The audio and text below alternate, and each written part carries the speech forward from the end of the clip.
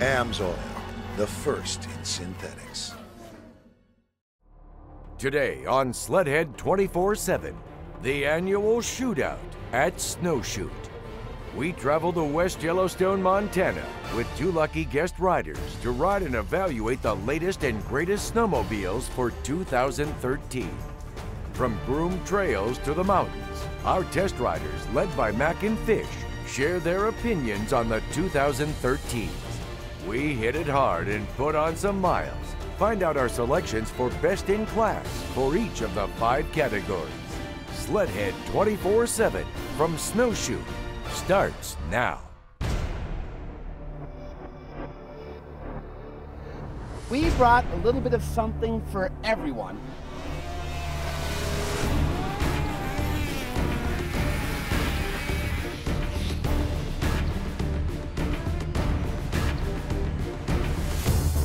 It'll be crazy, stupid fast.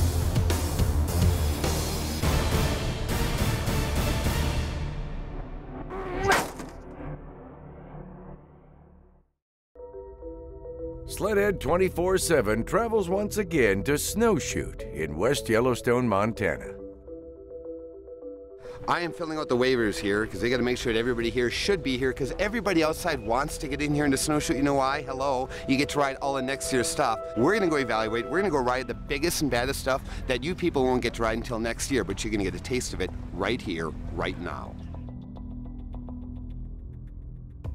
This year, 2 lucky guest riders were invited to ride and review the 2013 snowmobiles from every manufacturer. Paul Martinson from Glenwood, Minnesota. I'm a loan officer at a small community bank. I got invited to go to Snowshoot with Sledhead 24/7, and I am excited to go try out all the new sleds.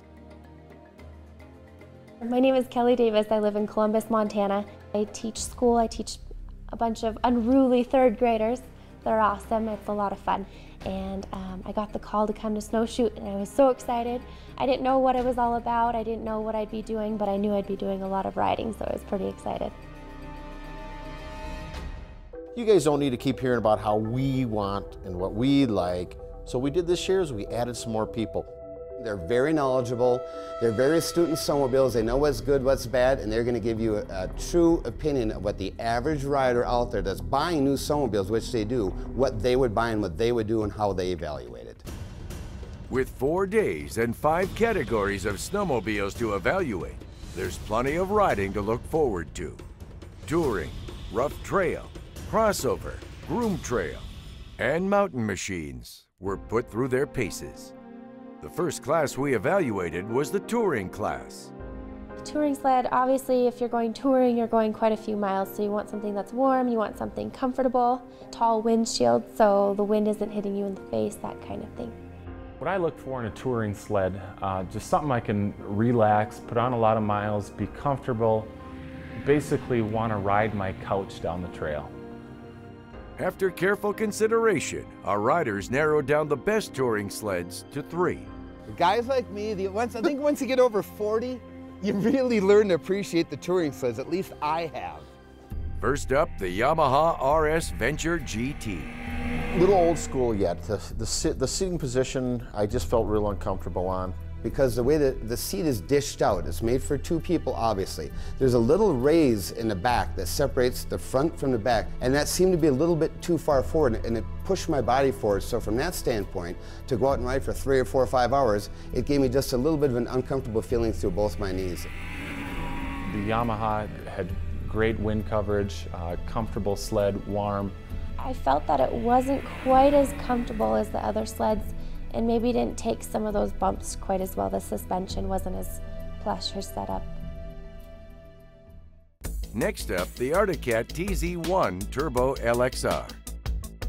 The Articat, for me, the TZ1 Turbo, I thought fit the bill best for me overall. It was comfortable, heated seats, great hand warmers, big windshield, and then the turbo just sealed the deal. I found myself riding a little faster than the other ones and just having a little bit more fun. Well-mannered, handled great, laid flat in the corners, the ergonomics, everything was really good on that. Not a whole lot wrong with that Arctic Cat, just a few little things. One thing I noticed is we're hitting bumps. The mirrors had a tendency in the windshield to jiggle around. The Arctic Cat had a little bit of a taller windshield and had heated seats. There was a high and low feature, so you could adjust the heat of that. The best-in-class touring snowmobile for 2013 is the Ski-Doo Grand Touring SE. I picked the Ski-Doo Grand Touring, you know, with the air suspension, just really fit the bill for comfort. My favorite touring sled was the Ski-Doo Grand Touring. That had everything. That had obviously all the creature comforts. It had the bags, had the high windshield, had protection, had a super quiet 4-stroke engine. It's going to be easy on fuel. I don't have to add any oil to it. It's got an air suspension on it, so I went into different parts of the trail. Got in some really rough stuff. Could pump it up, pump it back down. I like it with 2 people on. You have the option when you add a second passenger. It could be a child that's 60 or 80 pounds, and it could be an adult that's 150 or 200 pounds. You have the ability with the Grand Touring to increase the suspension without changing anything, without reaching back and doing any dials. I like it. It's just neat. It's cool. It's compact. It's on the handlebars. I don't have to do anything. I can do it on the fly. That was rock solid. I just felt the Ski-Doo did everything I liked it to do.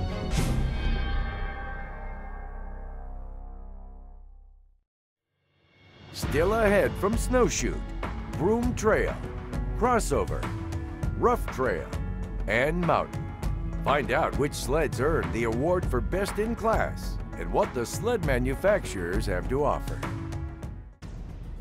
Sledhead 24/7 is brought to you by Amsoil, the first in synthetics. By Polaris, Terrain Domination. By Woody's, the most trusted name in traction and control. And by Speedworks, home of straight-up USA horsepower.